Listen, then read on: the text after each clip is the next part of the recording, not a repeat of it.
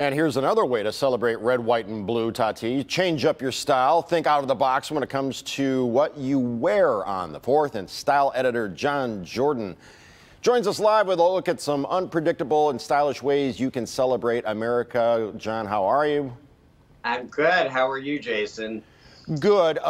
Unfortunately, I mean, as patriotic as we all are, and when I think of patriotism, I think of 1984 and the Olympics and USA and you know, Mary Lou Retton and gold medals and all that. But there is sort of a, what's the word I'm looking for? Sometimes the red, white, and blue can be cheap cloth and sort of a downscale kind of thing. Well, how are you going to? It can be predictable. Exactly. It's like, of course, that's that. But what do you? How are you going to spin it? Well, I think that things that scream sort of 4th of July. You want to sort of limit the dose. I have some items here. All of these things are from Target, and they're fun and they're affordable. But, you know, if you have red, white, and blue, you know, stars and stripes sneakers or espadrilles or things that are, you know, flag-based, I think you want to limit the dose to maybe 1. But I think that there are other ways to interpret it. I found like this little kitty t-shirt, and it's got a red, white, and blue headband on, but that's not 4th of July specific, so you could wear that, you know, whenever you want to. Here's another t-shirt. This is by the artist, the late artist Keith Haring. And so, you know, it's the flag, but it's an artistic interpretation. And then, Jason, we can go where I would go, and that's, you know, stars and stripes, but maybe, you know, a little darker version. I think this is just as patriotic. It's creative. There's a lot of stars on denim these days. And actually, John Varvatos, who's a, you know, former Detroiter, he was the one who kind of, you know, started out reinterpreting the flag in different colors. I wear this scarf of his all the time. And then, so it could also be, you know, your traditional red, white, and blue, maybe a pair of earrings, you know, like this, that are, you know, red, and you could go with a scarf. But I would like to see people sort of reinterpret what actually red, white, and blue looks like.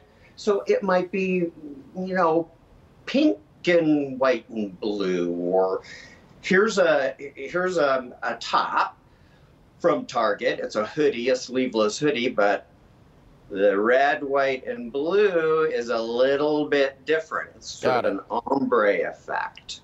So ombre effect. Oh, that's what that's called. Okay, so now, if I'm reading you correctly, what you're basically saying is minimize and diversify, be subtle about it, because you have on this blue and white shirt. It's got a blue shirt with white stars, and yeah. I'm guessing this, before you were to leave the house, since it's going to be sunny and 90 plus out there today, you wouldn't put on a red ascot. You'd probably be more prone to put on a pair of red frame sunglasses to go with that shirt. Am I right?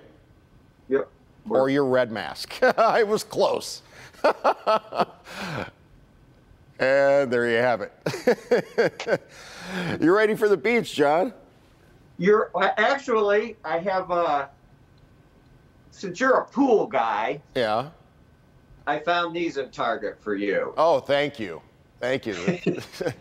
Now, one last thing before we let you run. My wife she calls it, if somebody wears like an authentic Tigers jersey and then the same hat that they wear on the field, you got two things going on here with a pair of jeans and white sneakers. She calls this double trouble and maintains that it's a fashion faux pas. It's like you've got on half a uniform and then you got your Seinfeld jeans on with your white sneakers.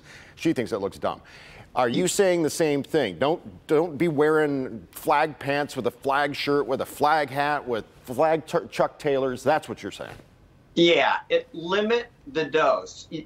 Take a step back and take one of those things off. That's always a good method. All right. Anything else to add? I agree with your wife. John Jordan, thanks. Good to see you. Good to see you. Happy 4th. You as well. You can get more of John's great ideas on his Style Wise channel on YouTube. Style Wise. Sound like Brandon there. From skincare to hair care, makeup advice, and more, it's all right there. Just search for John Jordan Style Wise. Tati.